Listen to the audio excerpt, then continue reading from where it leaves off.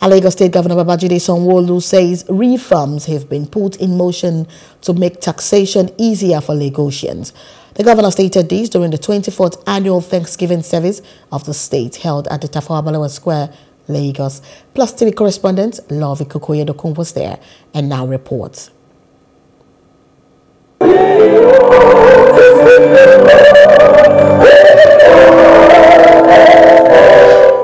It was a well-attended service, graced by all and sundry. Dignitaries from all walks of life, including the immediate past governor of Lagos State, Akinwumi Ambode, joined the first family in the 24th annual Thanksgiving, dancing, singing, and giving praise to God.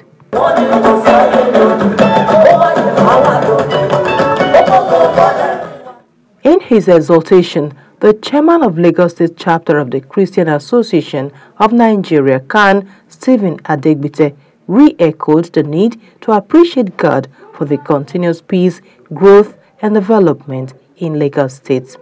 You feel like jumping? Jump! You feel like clapping? Clap! You feel like rolling on the floor? Roll for the glory of God! Because God is alive. Governor Sanwo-Olu further brought down the presence of God when he mounted the rostrum.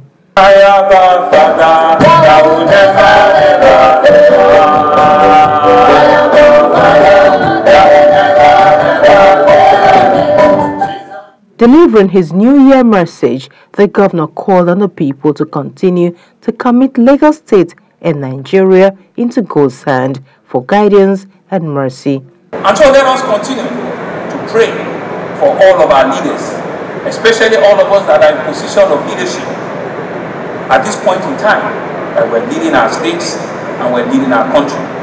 We need divine wisdom, we need the grace and to make multitude decisions that will make impact in the life of the people that we have chosen to serve. The governor similarly informed that within the next few months, the formal launch and commencement of operations of the much-anticipated red line from Oyingbo to Agbado would take place. Based on Mr. President's diary, because we are ready, we will also be commissioning the red line. The red line is even bigger and longer and better than the blue line. And so we're committing again that we're 99.9% ready. We're just beginning to do test run. Commissioner for Home Affairs Olarewaju Layode said the Thanksgiving service was necessary to appreciate God for his mercies on Lagos State in the past year. For us in Lagos State, we have a lot of reason to be grateful. Year 2023 was an eventful year. We had the election, and to the glory of God, it was smooth and peaceful. The same year witnessed the commissioning of people-oriented and impactful projects by this administration. The theme of this year's Thanksgiving service is "The righteous shall give thanks to your name."